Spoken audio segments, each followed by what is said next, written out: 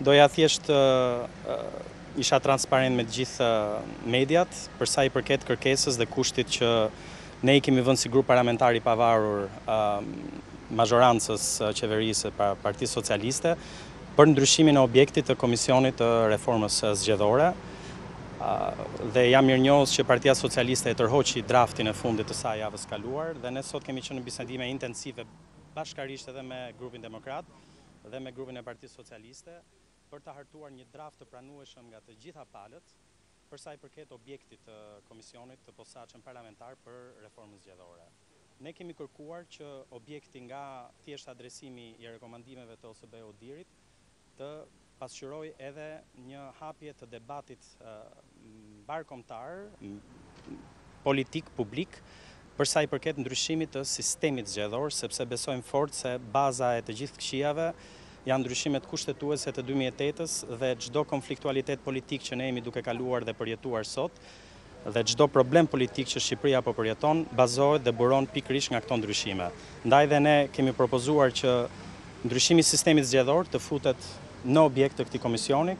Kam besimin e plot se do të bijem dakord brenda ditës sotme për ta ndryshuar këtë objekt dhe do isha shumë i kënaqur nëse amendimi që ne kemi propozuar futet nesër në parlament për votim, për të votuar bashkarisht nga të treja grupet parlamentare. Kemi shumë nevojë që të gjithë shqiptarët ta kuptojnë që ne jemi në kuvend për të qenë të përgjegjshëm si opozit dhe për të përfaqësuar interesat e tyre, të cilat varen shumë nga ndryshimi i sistemit zgjedhor, nga përfaqësimi i drejtë dhe i barabartë i votës tyre në kuvend në zgjedhjet e ardhshme parlamentare, kurdo qofshin ato, me qëllim që të sigurojmë që një herë e mirë Shqipëria dhe shqiptarët shporin këtë lloj klime konfliktualiteti të papërgjegjshme që ka marrë peng zhvillimin tonë kombëtar dhe shoqëror dhe politik.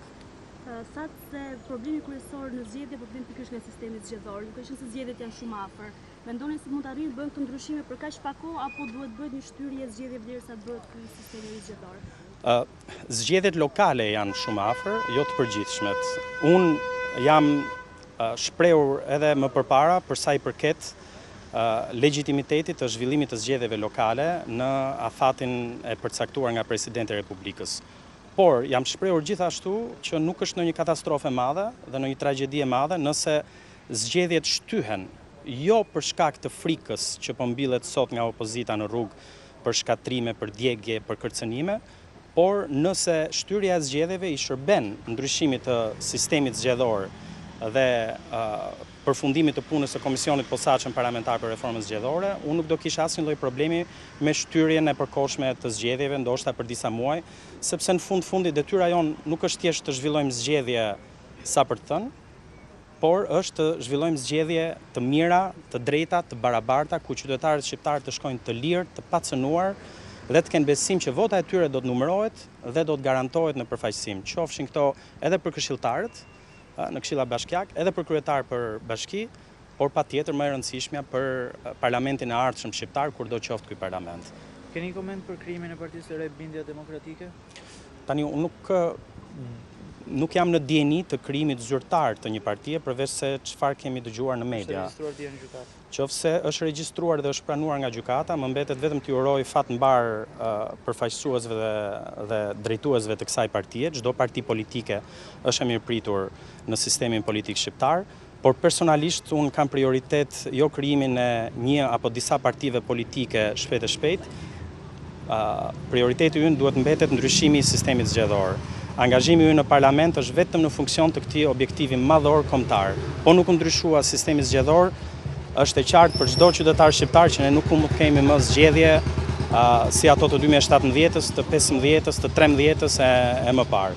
Të adresojmë të gjitha rekomandimet e OSBE-dirit, e theksoj të gjitha rekomandimet, jo vetëm pjesërisht, dhe të hapim debatin për ndryshimin e sistemit zgjedhor, vetëm atëherë mund të bëjmë zgjedhje dhe le të krijojmë parti politike pafund, se në fundit kjo është edhe kultura demokratike evropiane apo amerikane. Do ketë nga grupi i ri nëse një parti politike më Jo, pak më vonë? ne nuk kemi pasur në plan të krijojmë një parti politike për të futur në zgjedhjet lokale, nuk ka qenë ky synimi im, as synimi i deputetëve tjerë të pjesëtar të grupit pavarur.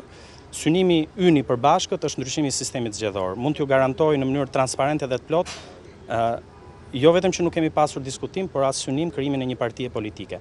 Pavarësisht se ka pasur inkurajime nga faktor të caktuar që ne të krijonim një parti politike për të futur në zgjedhje lokale. Unë e shoh pa sens angazhimin ton në funksion të krijimit të një partie politike. Në këtë moment, fokusi ynë mbetet tek ndryshimi i sistemit zgjedhor. Dhe përfitoj nga rasti të ftoj edhe partitë e opozitës që nuk janë sot në parlament, që të vinë dhe të bëjmë pjesë e komisionit posaçëm për reformën zgjedhore dhe hajde ta reformojmë këtë drejt sistemi, sepse në fundin ne jemi atje në kuvend dhe kemi dalë nga listat e Partisë Demokratike dhe Lëvizjes Socialiste për Integrim dhe jemi atje për të bashkëpunuar me të gjitha forcat politike, me grupet e interesit, me shoqërinë civile, me ekspertë të brendshëm, edhe të huaj nëse janë të nevojshëm, të ndryshojmë sistemin. Për mua pjesëmarrja në zgjedhje në këto momente, personalisht, por edhe në emër të grupit, nuk e shoh të nevojshme sepse do jetë shumë e nxituar dhe nuk do i shërbente Shqipërisë dhe shqiptarëve për atë që ata kanë nevojë.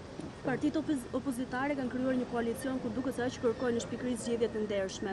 Por me sa duket Partia Demokratike, LSI-ja dhe aleatët nuk besojnë se këtë mund të arrihet me kryeministrin Rama. Ju keni besim që do arrihet ajo çfarë kërkoni në një marrëveshje me kryeministrin Rama? Nuk kam asnjë koment për aksionin e partive opozitare jashtë parlamentit. Ato parti që ishin në parlament, ose ata deputet që ishin në parlament para nesh në emër të opozitës, kanë pasur 10 vjet në dispozicion, si parti, si grupe parlamentare, që të bënin propozime për amendamente në Komisionin e Reformës Zgjedhore për të ndryshuar sistemin. Nuk kanë bërë asnjë amendament, asnjë propozim ligjor në 10 vjet. Pra që nga 2008 deri më sot nuk ka një propozim. Ndryshimi nuk vjen në rrugë, vjen në parlament. Parlamenti është zemra e demokracisë dhe unë i ftoj edhe një herë, ja përsëris thirrjen, të gjitha partitë opozitare në rrugë, ejani na u bashkangjisni, na përdorni atje në komision që të votojmë ndryshimin e sistemit zgjedhor, si të bijem dakord bashkarisht. Për sa i përket zgjedhjeve të opozitës, i takon secilës parti të vendos koalicionet që do. Por ndryshimi në fundit do vi vetëm përmes një koalicioni mbar politik dhe mbar shoqëror në funksion të ndryshimit të sistemit. Asnjë gjë tjetër nuk e ndryshon Shqipërinë dhe nuk e çon Shqipërinë përpara drejt Bashkimit Evropian. Ju falenderoj.